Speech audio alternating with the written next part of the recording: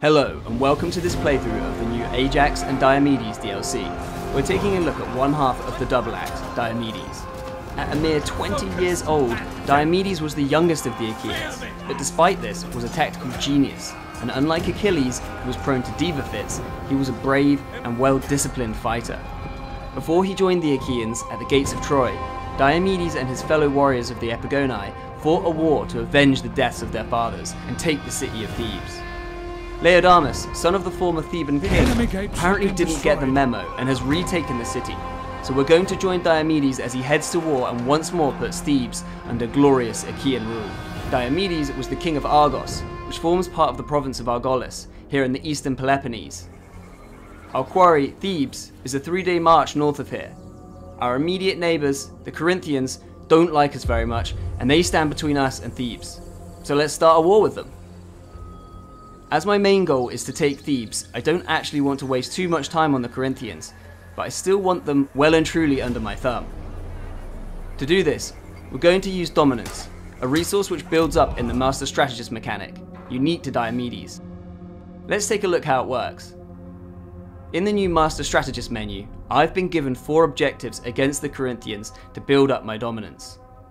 Defeat their faction leader Clytios, conquer their capital, sack or raise Stymphalos, and defeat their hero, Onchestos. Here's how I got on against him. The Master Strategist mechanic reflects Diomedes' skill as a Master Strategist who, with a judicious use of overwhelming force, can devastate his foes and then sue for peace on crippling terms for the enemy. Diomedes has a range of new units, including excellent axe and sword units, like these Argive raiders. Most of these units have vanguard deployment, so I'm going to send these raiders to hide, so when the enemy moves forward to meet my main force, I can surround them and brutally destroy Laos and his army.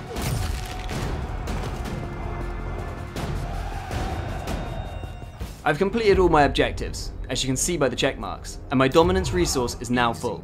Instead of trying to capture the last 2 Corinthian settlements, I'm going to sue for peace, but as payment for not invading, I'm going to demand a crippling tribute of bronze, wood, and gold for 10 turns. I can see here this deal has a negative value, which would normally mean it would be rejected, but by adding my dominance to the deal, it tips the balance in my favour, and the Corinthians are forced to accept. As a brave, clever, and handsome soldier, Diomedes was of course favoured by Athena, the goddess of war. Wisdom and might. Athena greatly admired Diomedes' father Tydeus, and nearly made him immortal, until she saw him eating the brains of an enemy who had wounded him. But that's another story. Diomedes can still receive divine will from any of the cults you choose, but he does receive certain favours from Athena elsewhere. King of Argos. Diomedes' first skill is Might of Athena, which when activated, gives Diomedes a boost in melee attack and Aristeia points, which will let him activate his Aristeia earlier than other heroes. I'm going to build a strategic camp in Argos. This building line will give me increasingly powerful buffs to my heroes recruited in Argolis and favour of Athena, which will increase as I upgrade the building. I've sent an advance army to Thebes on Areke, and on the way I've spotted Salamis, the home of Ajax. Ajax wasn't one of the Epigoni who captured Thebes, but he's a strong Achaean nevertheless, and we don't want any trouble. He's already quite friendly towards me, so he won't mind my army passing through quickly.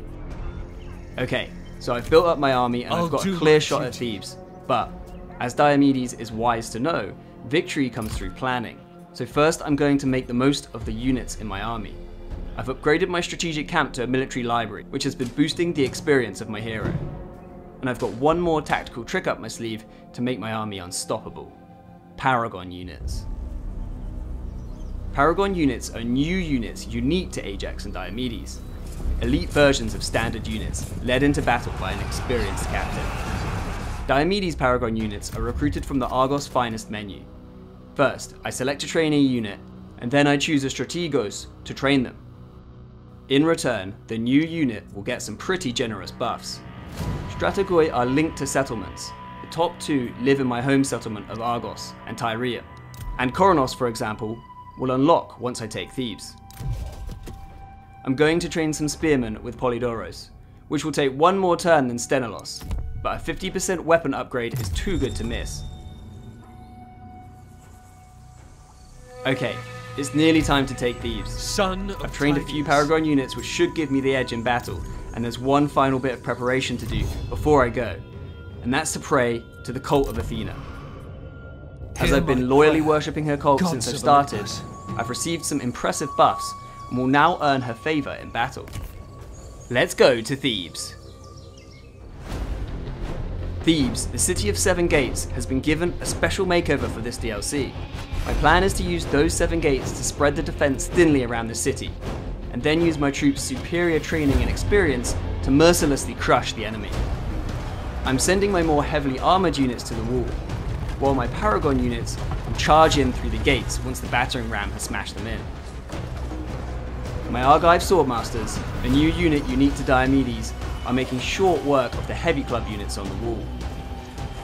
Now my Paragon Axemen have stormed the eastern gate, they're doing a pretty good job of mopping up any resistance on the ground. Meanwhile, our man Diomedes is taking on 2 units of spearmen on the ramparts, neither of whom stand a chance. And it's not long before Laodamas' men run for it, and I insist my men live up to their reputation as aggressive warriors and chase them down and slaughter them. So Laodamas is slain, and Thebes is back under Achaean control. Where to now? It's over to you for Diomedes' next conquest.